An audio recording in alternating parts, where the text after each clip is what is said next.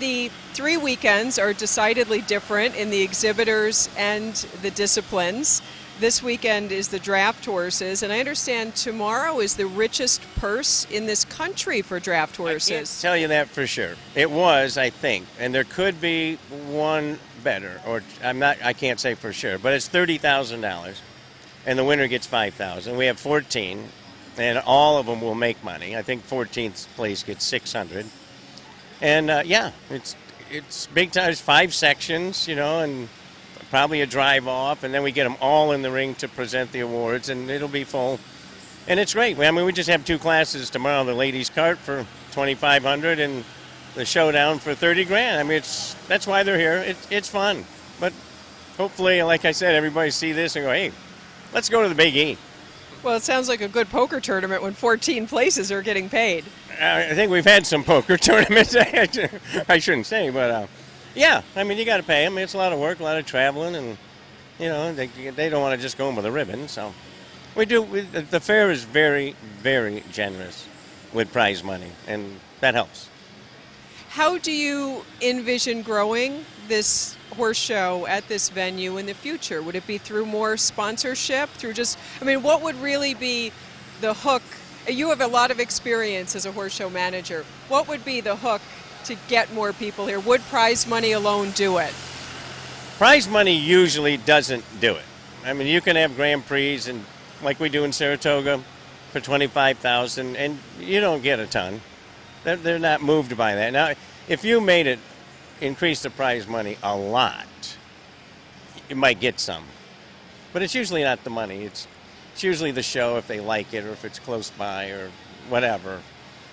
Money doesn't usually do it. Now, it does for the draft. I'll have to say that we increased their premium $6,500 this year, and they were very appreciative. They knew it. They recognized it. They said thank you.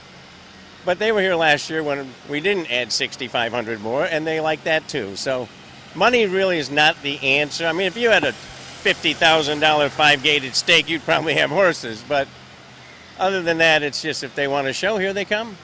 And enough do, so we're happy. Do you manage other multi-breed shows? I do. Just one other, the Erie County Fair outside of Buffalo. And we have hunters and jumpers and quarter horses and 3 days of an open show coming up next year up there. And it's a smaller scale. The hunter-jumper show is not rated at all. The quarter horse show is rated. It's big, but it's a county fair. All new barns, you know, all new everything because they have a casino. So, yeah, I mean, it's the same thing, though. If people who don't like fairs don't want to come. Same problem everywhere you go. They just don't like you can't drive in, you got to park, there's traffic, you know. Scares some people. Well, they'll have to start tuning in and get unscared, yes, because it's really a fantastic venue and obviously is nearing 100 years in its history.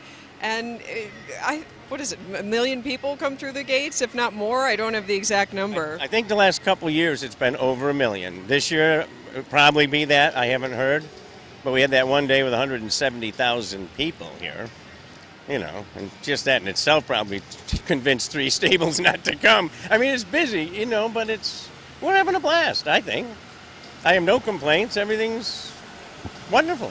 Well, and really it's one of the best ways to grow the horse industry is we need spectators, we need new customers, we need new fans, you know, who are rooting for these stables. And what better place to show off what you've got than before a lot of people? Yes. Oh, absolutely. I mean, we got scoreboard and we got everything, you know, but yeah, they'll come. We're doing fine. It's good the way it is, but we do have some empty stalls, but we'll keep going. I saw your wife Joanne in a wagon last night in a class. I want to know how she scored that ride. Well, she kind of rode in the parade with Morrisville at the Erie County Fair, and then she said what she really wanted to do was go through the tunnel, as she called it, which is right here, into this ring. So she did. And I think she's retired now. She did the one class and said that's enough. So it sounds like kind of an inside job. Yes, it was. It was. But she had fun. She had fun, so good for her. But I don't expect to buy any draft horses in the near future. Never know. She might have different plans for you. Well, she could have a lot of different plans for me.